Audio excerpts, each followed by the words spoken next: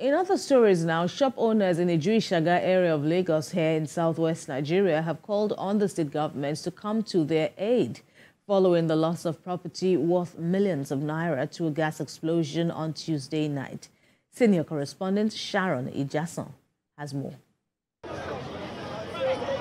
Few hours after a gas cylinder explosion occurred in the Ishaga area of Lagos State, shop owners have been counting their losses. When TVC News visited the scene, eyewitnesses say more than 15 shops were impacted by the fire. Honestly, as of then, because the rate of dollar now, so we don't know how much they're selling now. But as of then, like that one there is 2.7 million naira. This small one is 1.7 million. There's another one there that is burned to ashes. That one, about that one, 900,000.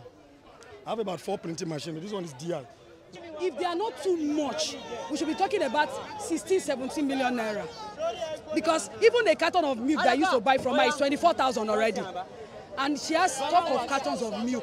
Emergency responders and security operatives were seen trying to ensure that normalcy returns to the area. Disaster occurred around 10:20 p.m. We activated our emergency response plan. All the key stakeholders that are important in managing emergency moved to the scene.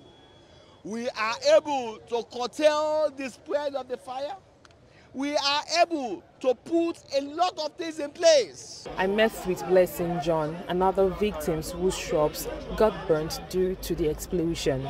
They are calling on the government and other well-meaning Nigerians to help them restart their businesses. It's trying to make us okay. It doesn't matter because I have to make children. We are struggling to make the children okay. With this. Ishaga community is a border town between Ogun State and Lagos State. Though no lives was lost at this unfortunate incident, many of the residents want the state government to enforce safety measures at all levels. Sharon Ijason, TVC News, Lagos.